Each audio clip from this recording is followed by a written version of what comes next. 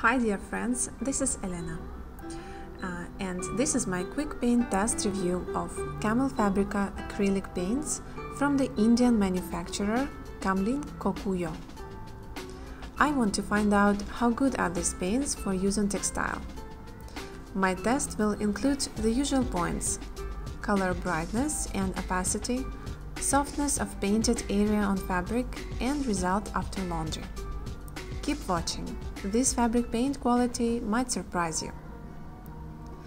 This is the 6-color set in the jars of 10 ml each.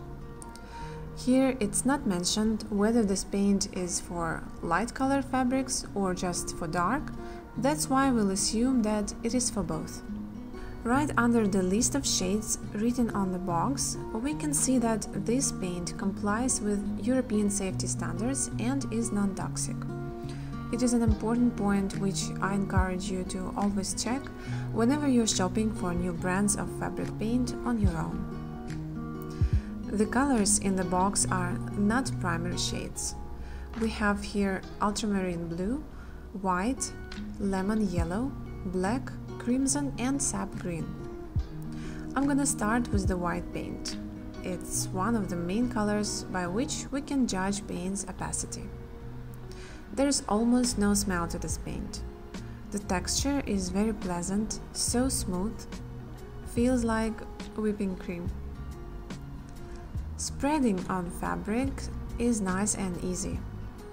We'll be able to see how well this white color performs only after applying the second layer, because normally first layer of paint is getting absorbed into fibers, which is a good thing, since it will create a better binding with fabric. I want to mention that this is a t-shirt and it's made out of 100% cotton.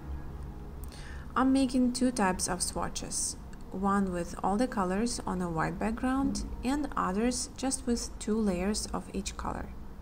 I'll do the same when painting my illustration. I'm picking up paint generously and spreading it evenly on the surface. I'm very curious how these colors will look when dry and how they'll survive laundry, because so far they perform really well. I'm always separately testing yellow, blue and green colors, as they are usually the least pigmented ones among all of fabric paint brands. The reason is because these shades do not include white pigment, hence they have the least opacity compared to others. All paints from this range are similar by consistency. It means there's nothing like some colors are more watery while others are thicker. My observation is that coverage level of these paints is rather good. Because of this, it won't require many layers to achieve a solid color. It also means that the consumption of paint won't be high and the finished painting might feel softer. But we will see about that. Painted surface dries up rather fast. I will fast forward a little bit and show you already a final look of my illustration once it's completely dry and heat fixed.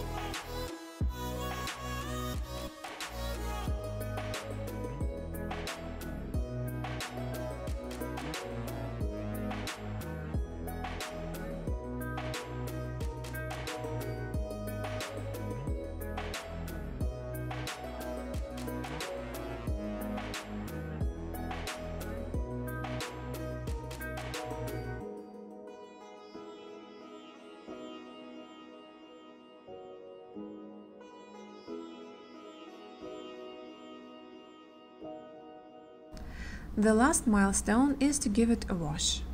I'll make sure to follow manufacturer's recommendation, 40 degrees Celsius, light detergent, inside out, because it's only fair to judge if we don't break the rules.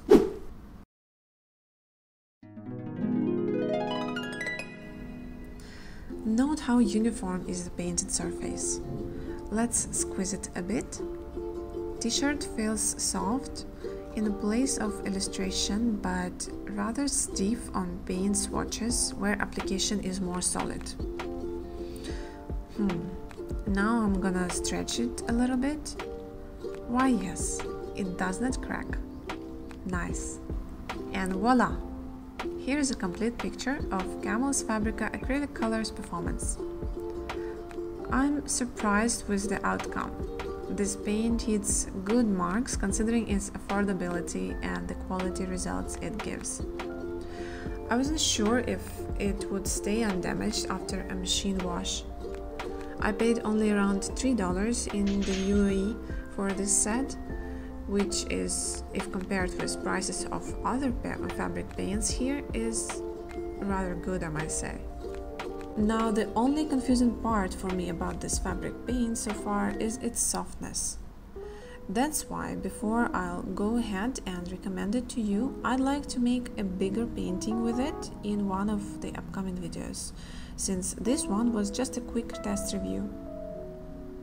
If you'd like to see the next one, remember to subscribe to this channel. I thank you for your feedback and see you in the next videos.